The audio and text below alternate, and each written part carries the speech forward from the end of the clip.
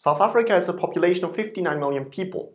It has a highly developed economy and advanced economic infrastructure.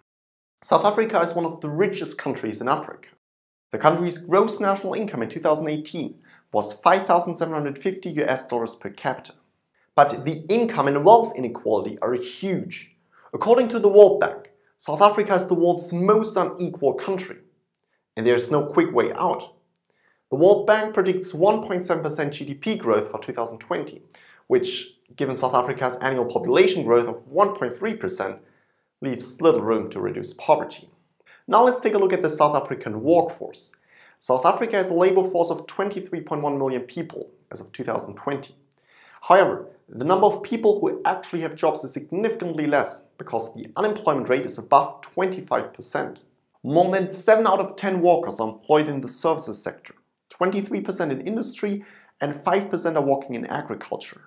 The country's top trading partners are China, Germany, the United States, the United Kingdom, Japan, and India. South Africa recorded a small trade surplus of $1 billion in 2018. Commodity prices are important for South Africa, since the country is a major exporter of minerals and importer of oil. According to the Treasury, South Africa's budget deficit will reach 5.9% this fiscal year that runs from April 2019 to March 2020. The budget deficit is projected to widen even further in the next fiscal year.